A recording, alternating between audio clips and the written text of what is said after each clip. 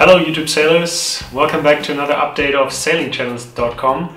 It's been a while, but we have worked on the page quite a bit, and these are the three new features. First new feature is you can now log into the website with your YouTube account. Some of you may have noticed the little red button saying sign in with YouTube. So logging into sailingchannels.com via your YouTube account allows you to subscribe and unsubscribe to the YouTube channels directly from the website. Very easy, very convenient. It also allows you to, when you navigate to a detail page of the channel, you see on the right hand side this little flag icon, and you can flag a channel as being non-sailing related. And this will then send a notification to me, and I will review the flag because we had quite some channels on there that were not sailing related but somehow made it automatically to the list. So instead of sending me an email, you can just click that button if you're logged in.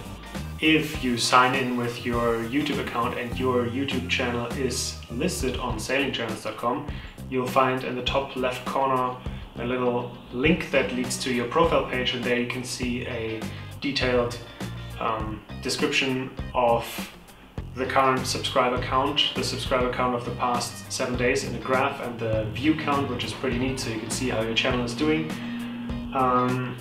What you also find there, and this was a recommendation or suggestion from Drake from aboard Paragon, is you can type in your MMSI number if you broadcast your position via AIS.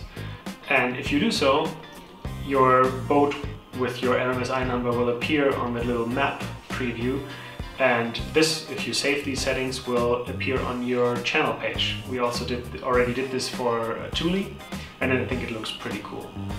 So this will be a cool feature to see the channel and actually the current position of where the boat is.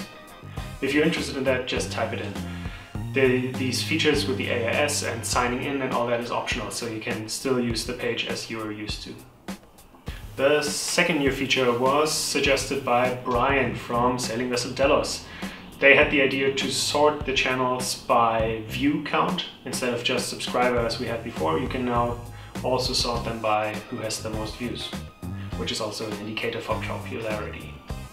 The third new feature is a suggestion by the channel Kismet Adventures, and that is to sort the channels on our website by trending channels. So see who is currently trending. Channels that rank high on the trending list are actually the ones who gained the most subscribers and the most views in the last 2 days. So we think that this is a good approximate of what is currently trending, so you should always keep an eye on those channels too.